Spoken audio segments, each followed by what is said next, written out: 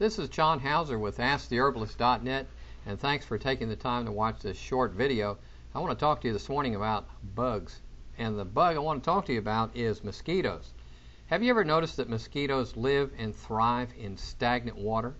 But here's an interesting point. The mosquitoes did not make the water stagnant. The water was stagnant when the mosquitoes arrived to take up their residence there. Now this is a very, very important point when you think about the human body.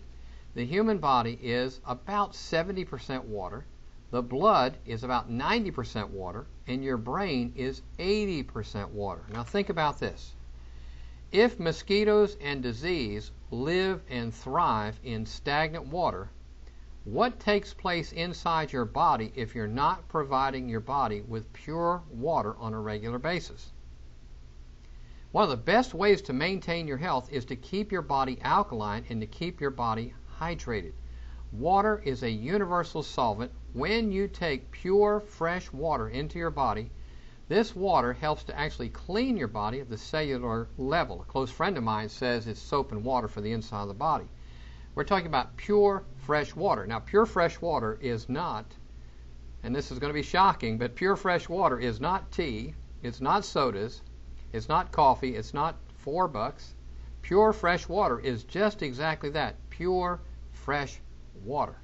Pure, fresh water is very, very important to keep the body hydrated and to keep the body alkaline. Now, on our website, AskTheHerbalist.net, we have a page that says Alkaline Balance. And on that page, we talk about a water system.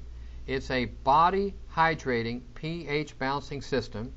And this helps you to get your body hydrated, and it helps you to balance the pH in your body. Remember that mosquitoes live in stagnant water. Disease inside the human body also lives in stagnant water. So to keep your body healthy and pure, one of the first things that you want to do is have a source of good, pure, pH balancing, hydrating water on a daily basis. This is John Hauser with AskTheHerbalist.net. Thanks for watching.